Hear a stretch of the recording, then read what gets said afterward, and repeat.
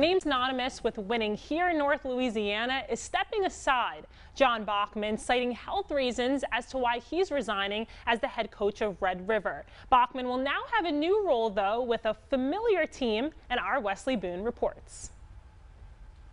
It just became evident to me to remain a head coach right now.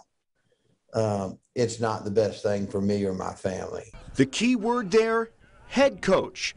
John Bachman is stepping down from his role as the man in charge of the Red River Bulldog football program, but he isn't stepping away from the game for good. I am going to return to Evangel, and I'm going to help them in any capacity that I can. Bachman spent 13 seasons at Evangel during the golden era of Evangel football. His role with the team will be a little different now. I know right now my major focus is to just visit with the alumni. The staff at Evangel includes Bachman, Denny Duran, Bachman's former defensive coordinator at Red River, Ronnie Alexander, along with his son Josh, all with the return to the glory days at Evangel in their sights. You know, when I would talk to different people last year and they would call me and say, hey, I went and watched Evangel play, you know, their comment was, yeah, they got beat. You could tell they were young, but you're not going to play these guys in 2 years. So I'm going to go ahead and change that statement. I'm going to say, you're not going to play them this year. That's right.